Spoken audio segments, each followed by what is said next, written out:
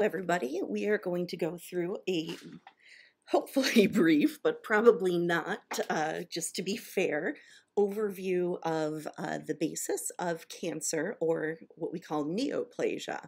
And we'll break down some words and go through the learning objectives and learn the basics of the development of a neoplastic growth. And then we'll go through the clinical application of those tools. Okay, so going forward, the minimum learning objectives, which means if you know these things at the minimum, you are going to get a pretty average grade on the exam. Ideally, if you know everything that is included on the review sheet and read the chapter, you will know everything about neoplasia and do your A material. So first off, we'll talk about how the adaptive changes we've discussed in cellular injury are different or contribute to tissue growth versus tumor growth. Importantly, we're going to differentiate benign tumors from malignant tumors. We'll talk about metastasis, a very important topic that malignant tumors have in common with one another. Benign tumors cannot metastasize, which is a very important distinguishment. We'll talk about the systemic effects of tumor formation, so specifically how they grow and how that affects the system and the way that they take advantage of typical body processes and things like glucose and other things that we need to run our body. And the tumors take advantage of that and kind of suction them into themselves. At the end of the lecture, once we go through the various types of cancers that are described in the second part of the lecture that will be posted, we'll talk about cancer therapeutics and treatments, both the kind of historical, best known practices and the up and coming types of treatments, which are encouraging, interesting, and much different than the non-selective treatments that are currently in use. So here is your vocab list, which includes a lot of root words, and some of them we've already gone through, and some are new, like the word neo. So neo refers to something that is new, so a neoplasia, like in this chapter. Plasia is a growth, so we've talked about hyperplasia, we haven't really talked about anaplasia, but it is something that there is a lack of growth. So we'll use that plasia a lot, which is associated with the word plasm. And I've described the root word of this. It's associated with a substance, more specifically something that you would mold, so making a sculpture of some sort. And in this case, something that is a growth or lesion will be a plasm. So a neoplasm is a new growth or a new substance, whereas hyperplasia is, excessive growth. Trophy comes from the word trophic with an IC at the end. When something is hypertrophic, it means that it is increasing in its size. So trophy is referring to size. You'll also see that it's also associated with a general increase in function, which is an important thing we'll get to. Okay, whenever you see an oma, that is referring to a tumor. And if you remember the 5 cardinal signs of inflammation, the swelling, the redness, and loss of function, there's Latin words associated with those things, like rubor is redness, dolor is pain, and tumor is referring to a swelling. So a tumor technically is a swelling. So if you think of a hematoma, for example, when blood fills up a tissue bed, that's referring not to like a malignant growth, but to an actual substance that is accumulated in the body. So it's a swelling of some sort. Static is something that refers to location. So when you're static, you're in one place. So the term stasis is referring to location. So metastatic, meta is over here. Meta refers to change. We've already gone through metaplasia, which is a change in a substance when the tissue type converts to another one. So metastasis is a change in location. And that's, again, a very important cornerstone in cancer terminology. A before something means none. So anemia, which we've talked about, is like no blood or lack of blood. Ana is lack, like anaphylaxis. Hyper is excessive, and dys is bad or deranged. And we've talked about dysplasia, which we refer to as precancerous, and we'll look at some precancerous or dysplastic lesions in this chapter as well. So these are here just for your own knowledge, so that when you can put these words together, you'll understand what we're talking about. Another important thing that we'll go through that I'll just add here are the germ cell layers. So there's the ectoderm, the endoderm, the mesoderm, and those germ cell layers are how cancers are characterized. So if something originates from like the mesoderm, which is typically something muscular related, it has a specific name associated with it. So if you are generally familiar with those things, that will help you as well. So you'll be able to distinguish knowing these root words and then also the germ cell layers and what's derived from them, what type of tumor you would expect. All right, so let's get into the basics of neoplasia. And in typical conversation, you'll hear this referred to as cancer. And if you have looked at an astrology report before, you might know that Cancer is the sign associated with a crab. So when tumors were put under a high powered microscope, it was noted that they have these invasive crab claw-like extensions, which is why they settled on the term cancer to describe these things.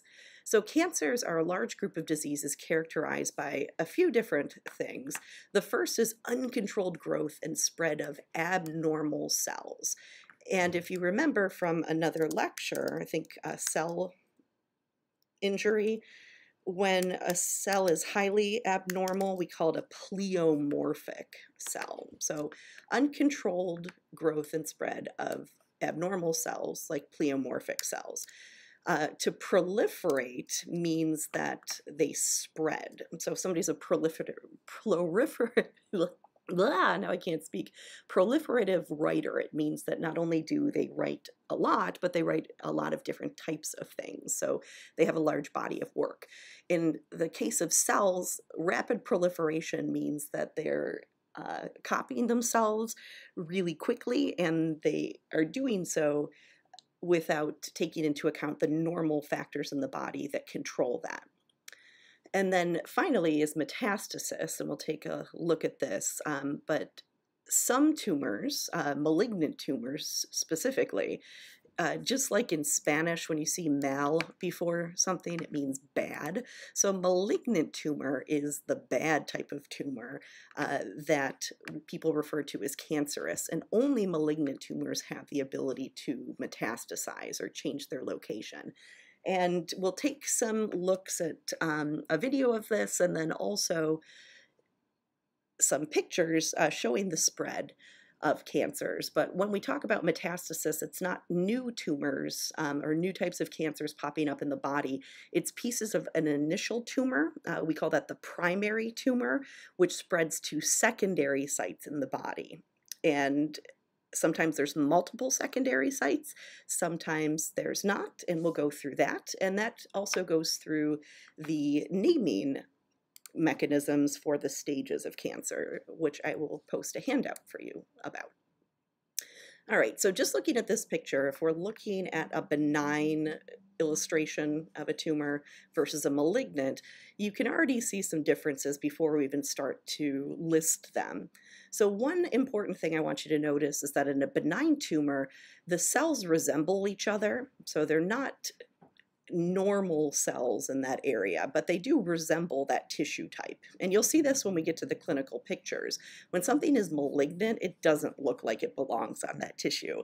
Whereas a benign growth is really just an excessive growth of cells that closely resemble that tissue type. And you can also see that they're organized and in rows the way that we would expect cells to align themselves. So we call that a stratification. These cells remain stratified or stacked in a normal way. Very importantly, whenever you see illustrations like this from this text, that's referring to fibrous tissue or scar tissue.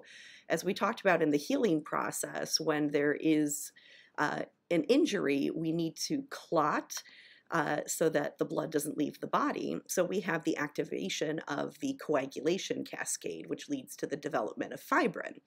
And fibrin is what makes up scar tissue, which makes areas in your body very strong. It's hard to pull fibrin apart.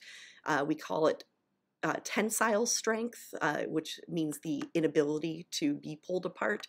And the important part about this scar tissue, it's a casing, and what it does is prevent these cells from migrating. So they have to stay here and they have to stay as part of this growth. They can continue to grow and proliferate, and this tumor can enlarge, but this fibrous coating is going to prevent those cells from shedding off. What you don't see in a malignant growth is that fibrous capsule. And that's important. That means that it can metastasize, it can move, and it can start to colonize the local tissue. So I want you to notice these cells do not resemble each other, which means they don't resemble the tissue type. We can see that they're pleomorphic, so they have darkly stained nuclei. Their cytoplasmic to nuclei ratio is not normal. We can also see that some of these cells have kind of shed off, and that's normal of cancer cells. They have no loyalty to this tumor. They will break off and move throughout the body when they're given a chance, which is how we get metastasis. You do see some scar tissue in these fibrin layers here, but what that does is allow malignant growths to grow larger. It provides mass or scaffolding for them to grow. So they do activate the fibrin cascade, but not in the form of a capsule forming. Instead, it just leads to malignant growths being immobile and hard when they're felt in places like under the skin. So typically when something is squishy and it moves around, it's probably okay. It's probably benign. If it's hard and it's not mobile, that's something that you want to get checked out always. Okay, so the way that neoplastic tissues are graded pathologically is how closely they resemble the tissue of origin. And just like I mentioned, benign growths, the cells are near normal size, their shape and arrangement is relatively normal, they're stratified, where malignant growths, they are highly pleomorphic, abnormal nuclei. Like you saw in this picture, there's some really large cells, and that means that those cells in mitosis, they fail to split. So they're kind of arrested in this mitotic state. There's also a high mitotic rate of these cancerous cells, which means they can make copies of themselves, which look more and more abnormal each time they copy themselves. One other important thing about malignant cells in a neoplastic tissue is that they're immortal. So they never really die. Because remember, if they could die, they would undergo apoptosis. They would die and we wouldn't have a tumor, and that'd be great. Instead, they don't really wear out. So they're what we call immortal cells, which is why clinically there is some sort of intervention to try to prevent them from doing that. All right, so I have a couple of things here, so I'm just going to turn this on so you can see the animation quickly. So a benign growth, oops, okay, so well-differentiated cells, slow, regular growth. They grow via expansion, which is kind of how we grow. So we can grow outwards, like the belly and the body can get bigger, but you don't break off a piece of yourself and start growing a little twin. That would be awesome, but we don't do that. But really importantly, they're encapsulated. When they're encapsulated by this fibrous outer layer, that means they can't invade the local tissues. They can't send out little invasive extensions to go below their tissue layer, and they don't metastasize. So here's a picture of a benign tumor, and it's right underneath the skin, and I want you to notice that this does not look that different from the rest of the dermal layers. it is encapsulated, which means that it cannot move. So that means it can't go up into the higher epidermal layers, and it can't go down into the fatty layers or into the bone. When a tumor moves to another level of tissue, we would say it has invaded that space. So this tumor can get bigger in this area, but it can never leave that area. It just exists where it is. When you do a pathologic stain and look at a piece of a tumor underneath a microscope to characterize it, this is what you would see. And so what I want you to notice is this outer fibrous coating, which lets us know that that tumor is not going to move. So if you got this underneath your microscope, you would say that this is a benign growth. And you can see that the cells are pretty well arranged and they don't look that abnormal. All right, so this is what a benign growth would look like in the skin area like I just showed you. So here's some normal kind of fatty tissue. It looks really gross, but what you see is a very well circumscribed benign growth here. Again, I want you to notice that it looks very similar to the native tissue. It's not bloody and red, which you will see with metastatic growths, but more importantly, it's encapsulated. So this is what the gross pathology would show, and the microscopic pathology would be stained to show this. And that's how cancers are named, by what those cells look like and what they look like underneath a microscope. So here's some examples of benign tumors, and your tip or trick of the day is that if you just see something with oma at the end, and before that there is a word root for an area of the body, almost always that means it's a benign growth. And you always have to say almost always, especially in medicine, because medicine is what we say an art, and not a science. So there's always going to be exceptions to the rule. Like if you think of lymphoma, there's no good like benign form of lymphoma. So typically when you, so that's an exception to the rule, but in other cases, if you just see oma with a word root in front of it, it's telling you that's a benign growth. So adeno means tissue or organ or gland. So adenoma are benign growths that grow from glandular epithelium. So here is a picture of a patient with a benign adenoma of a salivary gland, and you might know we've got parotid glands up here, there's submandibular glands, and then there's the sublingual. So this is likely a parotid type of growth. And you can see here, this is the normal kind of outflow pathway that saliva would go through. And again, this is a typical benign growth. It resembles the tissue around it, and it might contain some pleomorphic cells, so this one was characterized as pleomorphic, meaning it was put underneath a microscope and pleomorphic cells were seen. But generally, if you see adenoma, that's referring to tissue of a gland or an organ. The rule also with benign growths is that you don't really intervene unless absolutely necessary, and we'll describe that in a little bit. But if it is affecting the quality of that person's life, so if you imagine you had a very large growth in the back of your throat, you had blockage of saliva, you might have difficulty swallowing, so that's something that affects the quality of life. So that would probably be addressed with some sort of surgical excision. You can't just drain it because it's benign growth. There's nothing to drain. It's cells there. So that's something that would have to be removed if it was bothering the patient. Angio refers to a vessel, so an angioma is a benign growth of a blood vessel. So this is called a serinoangioma, which you see on the nose of this young infant. And Cyrano comes from an old movie and story about a gentleman with a nose that resembled this. which is not a very nice thing to call it, but that's what it's called. But generally, angioma, or sometimes you'll see hemangioma, which is associated with blood as well. So this is a benign growth. Again, this is something that would be removed only if it was affecting the life of that patient. So if there was difficulty breathing, just a little note that all babies are born nose breathers.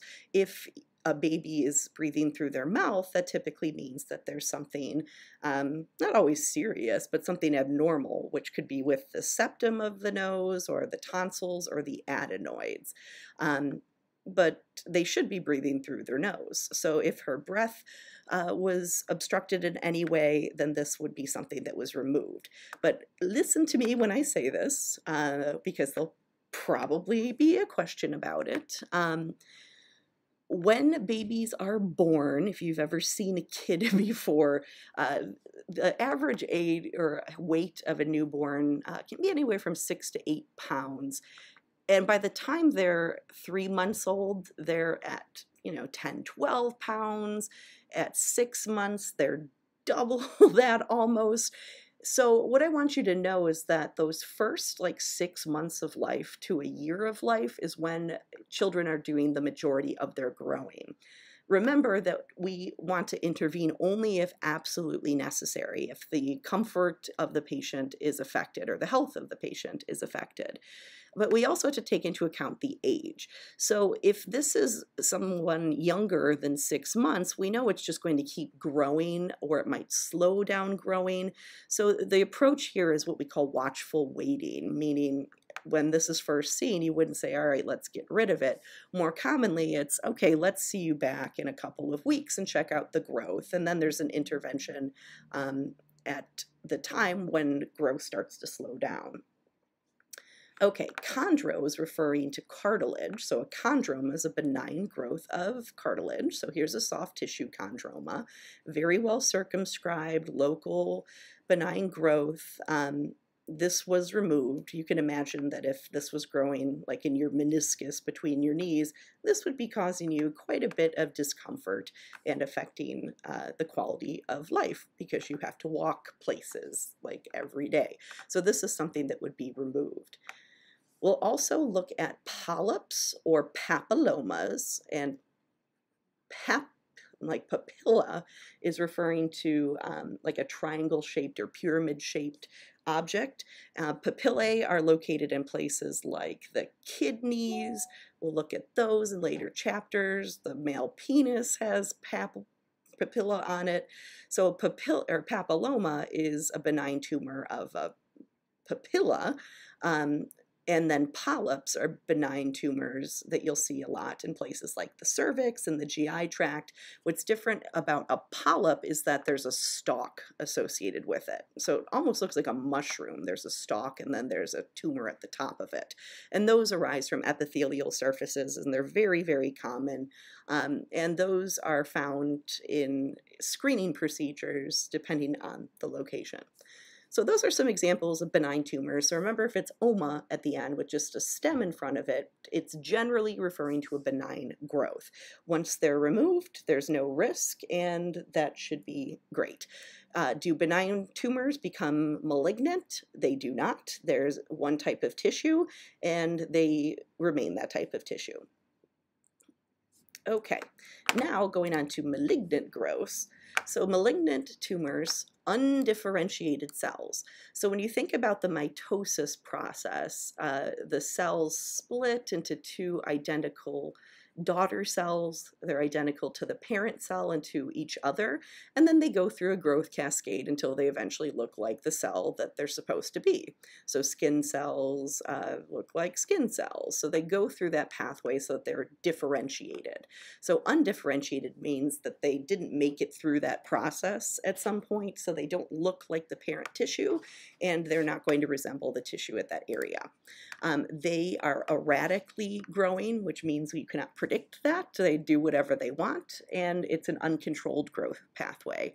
As I said before, cells don't wear out. If they did, there wouldn't be tumors. They're just alive, and they keep dividing, and they do that as much as they want to. So they're immortal cells. So they can grow by expansion, meaning they can just get bigger, but they're also invasive, which means they can move around the tissue that they originated in.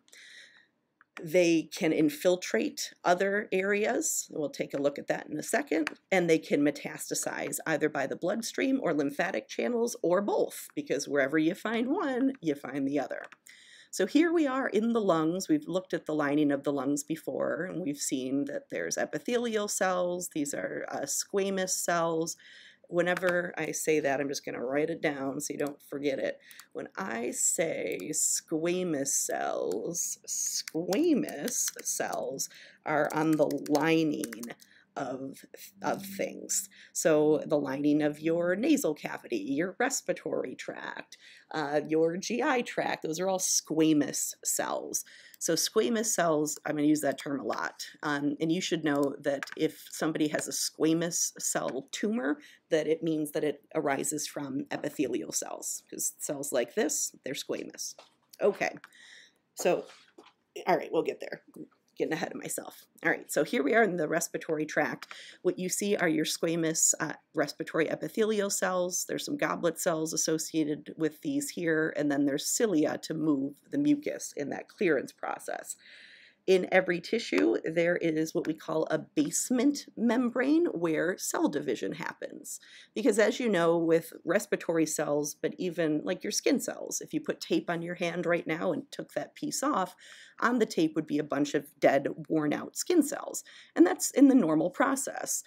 Where cells grow, they migrate upwards, and they fill in for the cells that slough off and die in the natural process. So they should be moving in this way. So here, the cell division started at the basement membrane, as we would expect, but you can see that they're moving down lower to places like connective tissue, down to these submucosal areas, which is not good. So that's what we call invasion. So it is now invading the other levels of the tissue. So here we can see it getting bigger via expansion, but also starting to infiltrate the other surrounding areas. So now it's down to the submucosal areas.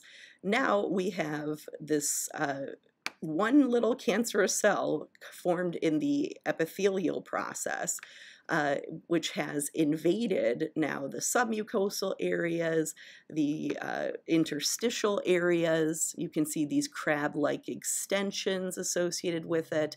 And we can also see that as soon as it comes into contact with something that it can shed its cells off into, like in this case, here's a lymph channel. And in here we have the tumor shedding its cells into the bloodstream. So that is how they can metastasize. It's very similar to those dandelion heads. So when a dandelion dies, you get that little puff ball and you blow it and it looks funny, and those seeds go all over and people take pictures of it and put it on their Instagram, and it's magic, right? And then one of those little seeds lands on the grass, and then you get a new dandelion, and then great, now there's lots of dandelions. Same thing with metastatic tumors. They grow, they shed off little pieces of themselves like seeds, and if that thing, or if that cell finds a favorable location, it will land there, and it will do its very, very best to grow. Okay, other things you'll see in malignant growths. So I mentioned this with the first illustration of a malignant tumor, that you do see fibrous strands being utilized, but it's not to make a casing. It's to give this tumor some mass so that it can continue to grow. Stroma is a term for layer. So this is a fibrous stroma, meaning that this malignant growth, so we can actually see the borders of that here, is allowing this tumor to become bigger. So it gives it some mass. So when tumors get really big, they actually recruit the cells that make or spit out collagen, which wraps itself into spindles to make eventually fibrin. And this adds to the density of the tumor, and it allows it to grow bigger. Again, if something is hard and non-mobile, it means that there's a lot of fibrin, and it also means that it is probably bad. Okay, the other layers that we'll see in malignant cells, in this case, this can be utilized as a way to treat tumors, is called the vascular stroma, so the blood vessel layers. When tumors are growing in the body, you need to think of them as an organ, and they need things that organs need. So they need energy, which they get by kind of taking glucose from the areas around it so they can run and make copies of their cells. And the other thing that an organ needs is its own blood supply. So as tumors start to grow, when they get about 1 millimeter in size, they can't just steal glucose and oxygen from blood vessels via diffusion. They actually need their own vascularization. I mention this pretty much in every lecture. It's called VEGF, vascular endothelial growth factor. This is something that's secreted by ischemic tissues normally. So if there was an area of damage or an area of ischemia, so maybe there's an injury, the new cells that form in the healing process, they are ischemic essentially when they first get there. They're just kind of getting things from the surrounding environment, but what they really need is a blood supply so that they can live. So cells that are ischemic release VEGF, and VEGF is a chemical signal, and what it does is cause the budding of small little vessels to start to grow out of existing vessels. So it encourages new vessel growth and brings it to that area. So as I mentioned, the tumors take advantage of normal body processes. And in these cases, this is just with healing. In healing, you get fibrin to seal up the area with scar tissue, and you also get blood vessels to revascularize that area. Tumors essentially act like a wound. They activate those same things so that they can grow larger. So VEGF, because it's a substance, we'll see that we can target VEGF release, which means we can arrest the size of the tumors, which is a really good outcome. But when they do get bigger than 1 millimeter, you will see that they physically secrete VEGF themselves and they cause their own vascularization. They get their own blood vessels so they can continue to grow bigger.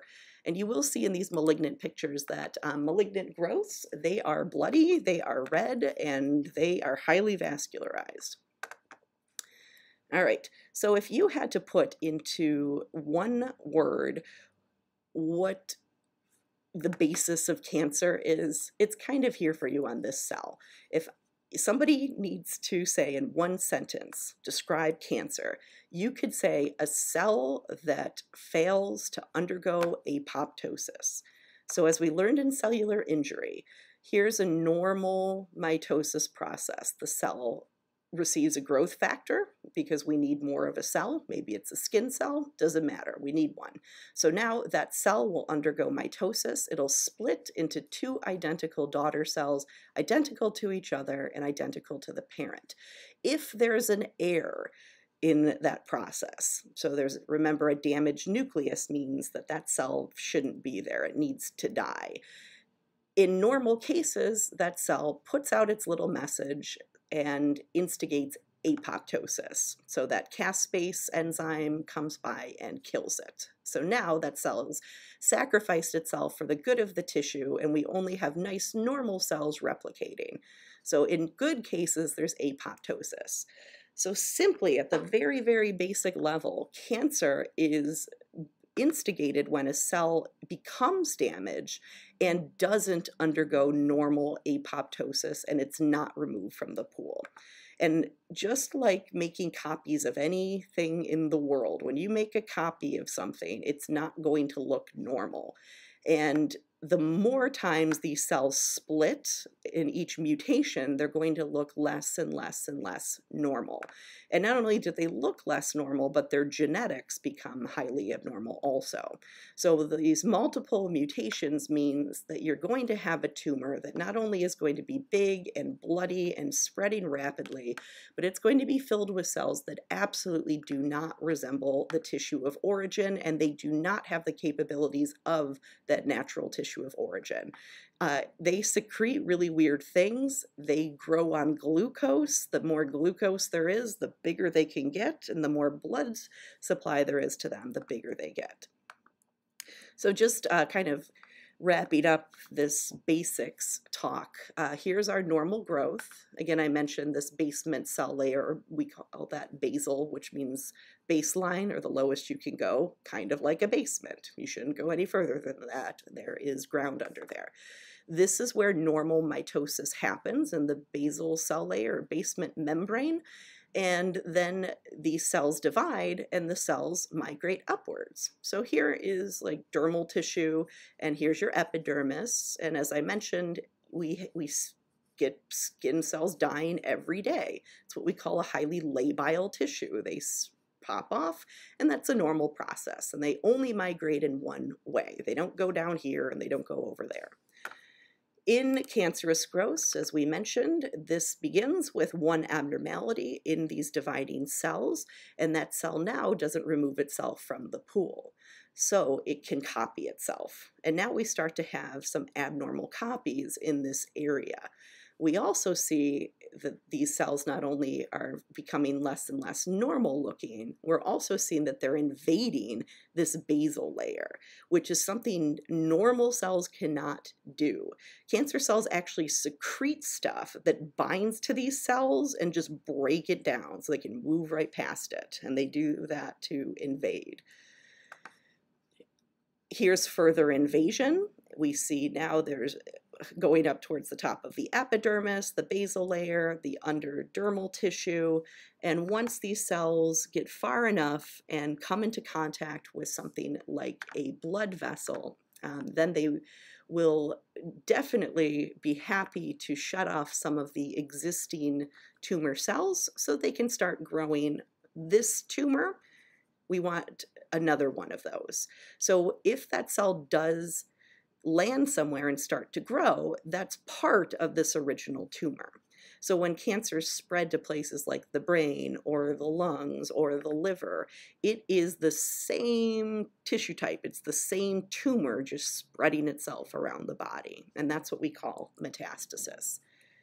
Right, as I mentioned, invasion is when there is metastatic growth going into a tissue layer that they did not originate from. There does this a couple of different ways. The first we've discussed, it's pressure atrophy. Tumors have mass, they have all this fibrous material, so they can physically just get bigger and put pressure on the normal cells around them and break down their cytoskeletons, meaning they can inch a little bit more every time those kind of row of cells die due to pressure atrophy. Tumor cell motility. Tumor cells are highly motile. They move around a lot. They look like little bees buzzing, and you'll see that in the video that you'll be shown in a little bit. So they buzz around and they move all over the place, and they are more than happy to leave that tumor. Again, they have no loyalty to that tumor. They will go wherever they want to. They physically can bind to the extracellular matrix, or BM is not bowel movement in this case, it's basement membrane where the cell division occurs. And these places, again, normal cells can't move past the basement membrane or extracellular matrix. So they just bind to those places and they just release catalytic enzymes so that they digest those things and move right past them. The other thing we saw a video of in a prior lecture, it's chemotaxis.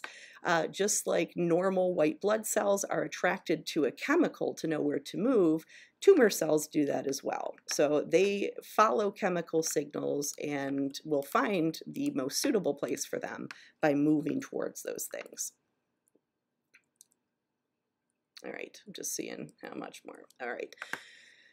Okay, so I'm going to show you this video very quickly. And that is good because it'll give me a chance to take a break. Spread of tumors to distant locations is of great importance in cancer.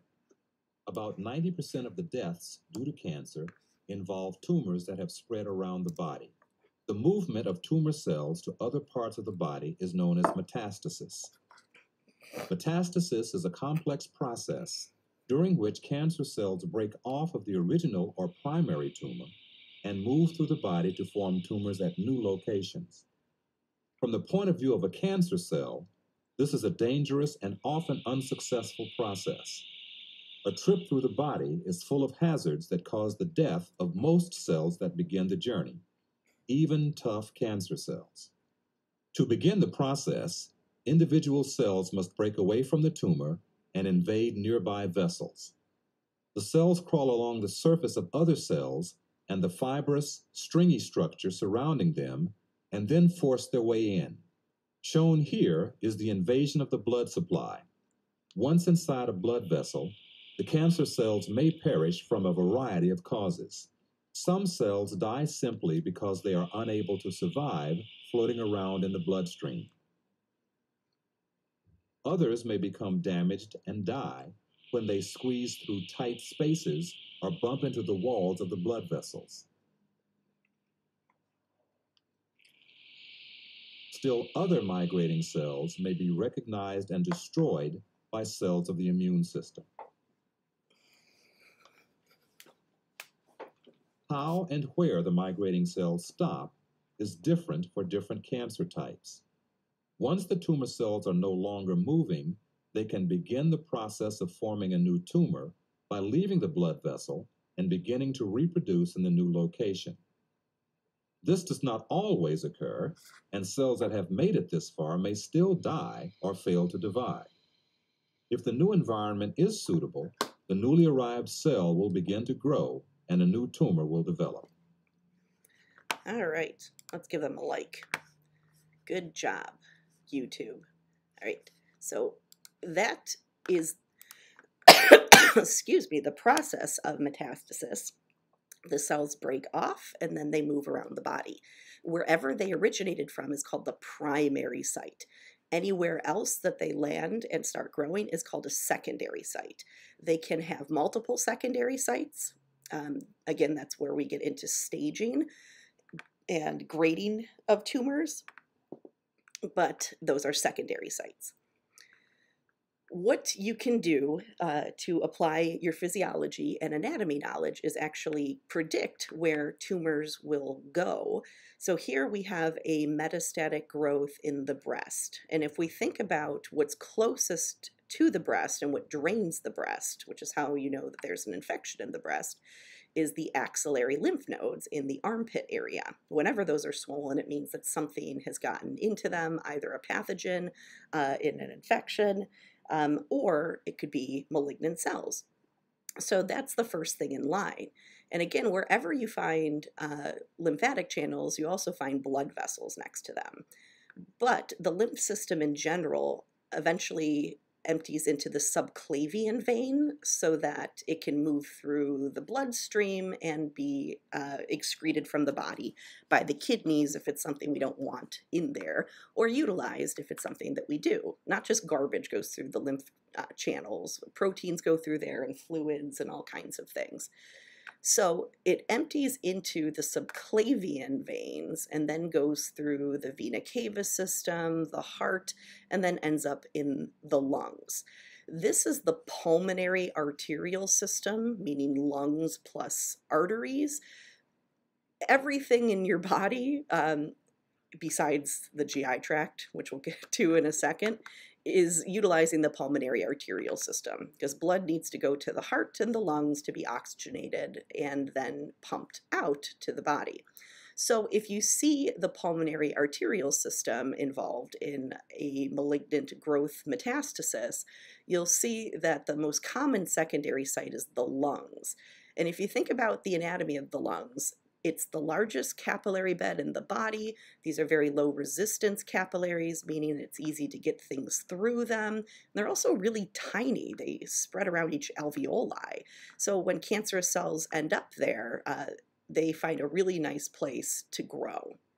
So very common secondary site for pulmonary arterial system advantageous tumors. If, though, it is a malignant growth associated with the portal system, So remember, the hepatic portal vein is what drains the GI tract, so it can shunt up oxygen and dissolve nutrients and all this good stuff to the liver. And the liver gets a huge amount of its oxygen from this portal vein. And the word portal kind of means it's going in the opposite direction. So usually when you think about a vein, you don't think of it having a lot of oxygen in it. But the portal vein, it has a ton of it. But when a malignant growth takes advantage of this system, all those things are shunted up to the liver. And the liver has very leaky capillaries in it. They're called sinusoidal capillaries. And they're also very fine and very small and pretty low resistance, unless there's some sort of liver disease. So when malignant cells get to those, they can start growing there. So in the United States, it's very uncommon to see primary tumors of the liver, but it is very, very common to see secondary tumors go to the liver. Colon cancer is one of the top 3 cancers in the United States. For males, it's prostate is number 1. For females, it's breast. Number 2 is lung, and number 3 is colon or GI tract. 1, 2, 3. So because this is the 3rd most common type of cancer, you can expect when there's a malignant growth in the colon that the liver would be the most common secondary site. So we call that a metastatic tumor. It didn't start growing there, but it ended up there, and now there's liver cancer. When the liver becomes affected, that is very dangerous. If we look here at the anatomy again, there's the ascending vena cava right behind it. And when that tumor puts pressure on it, eventually it just cuts off blood flow through the vena cava, and the blood pressure drops and death is imminent. So it's a very quick process, unfortunately, when the liver is affected. So we call this whole process that I just described, it's all written out for you here, so you didn't have to write down every single thing that I said, but if you did, that's good for you. We know it increases retention. That's called metastasis by embolism. An embolus, just to define it for you, because I use this term a lot and you should too, an embolus is really anything in the bloodstream that's not a blood cell. So it's anything foreign in blood. So when a clot breaks off, that's an embolus. So embolism is the act of an embolus moving through the bloodstream. So metastasis by embolism is a mass of things, in this case, cancer cells moving as a unit through the bloodstream. And they're an embolus because they're foreign. We should have red blood cells in there, not cancerous cells. Again, the other ways that metastatic cells can move around the body and metastasize is through the lymph channels. So if we just want to go through this, which is written out for you here, so don't ignore that. Tumor invasion of lymphatic vessel, meaning once the tumor gets to the lymph vessel, it embolizes to the regional lymph nodes, and typically you see the tumor cells starting to grow there because lymph nodes are also very leaky, very, very leaky capillaries and really low rate of flow, so it's easy for things to grow in them. So once there is a growth of tumor cells in a lymph node, there's a couple of ways that they can move on. Again, wherever you find a lymph channel, you find a blood vessel right by, meaning it can just take the highway of the blood cell and then go to more distant sites. So typically local invasion of local lymph nodes is early in the process.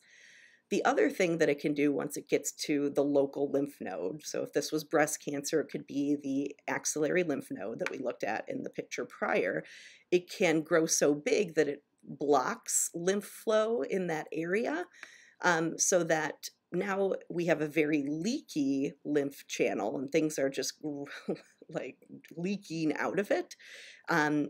which might open up the ability for other lymphatic channels in the surrounding areas to pick up those metastatic cells. So it can make its way to other lymphatic channels by just blocking flow through, like that lymph node, for example. The other thing it can do when it's growing in the lymph node is further embolization, which essentially is just when it becomes trapped and can colonize the other lymph nodes in that area. So essentially, then you have a small secondary site. So I'm going to put up, before I get to the more clinical aspects of these tumors and how we name them, uh, right on Canvas right now, I will put up the review handouts. These are given out by the American Cancer Society, so they're written in layman's terms for patients to understand, and it describes the staging and grading methodology that's used to characterize tumor types. So definitely take a look at that, and we'll be back in a little bit to talk about the naming of things and get into the different types of metastatic growths. Okay.